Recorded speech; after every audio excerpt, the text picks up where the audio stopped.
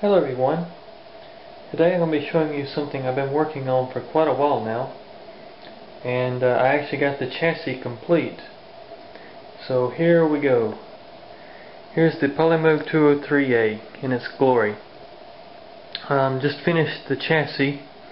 I'm still working on electronics. As you can see, they're setting up on top of my ARP Omni. But the chassis is almost 100% complete. All the keys now work in a free manner. Good key bushings and clean sliders. All the sliders move clean and free now. Polished the top, made it look real nice and neat.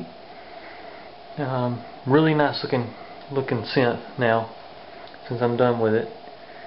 But as of right now, it still doesn't work. As I said, I'm still working on the electronics, getting all that done. But if you remember on my last video, I had finished the reference oscillator, which is actually in an anti-static bag right now. Still got the fixed filters and resonant filter. And I'm also, right now in the garage, is the voltage controlled filter for this thing. It's still in the process of being restored. But anyways, this is a quick look at it. The complete chassis, pretty much. Just a few things are still missing. I'm still waiting on getting. One is the beat knob. I had to, as I said in my last video, I had to cut it off due to the screw messing up that held this in place. But anyways, I ended up having to just cut it off. But the pot's okay. I didn't cut the pot or nothing, so it's still good. And then also, one of the pre-VAR buttons is gone. But I've got one of those coming as well. So it's going to be 100% after those two components. But very nice keyboard. It's going to be very nice when I'm done with it.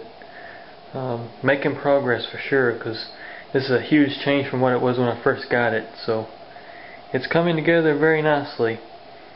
But also, for any of y'all that don't know the difference between the 280A and 203A, I know you've heard me talk about the two a lot on my other videos. Well, this is the 203A, and basically what that is this is the synthesizer model, which means it has all the extra sliders over here. Now this is the 280A, which, as you can see, they took away all the sliders that were over here on this side, but they added more presets. So if you look at this one and then look at this one, there's only like 9 presets, or really 8 presets on this one. And you got your VAR mode, where you can actually combine sounds and then tweak them. But also, you're very limited to what you can do on this one. But still a good unit. Completely different filter design, which makes this thing completely different than that. But they're still very similar in the architecture of the design.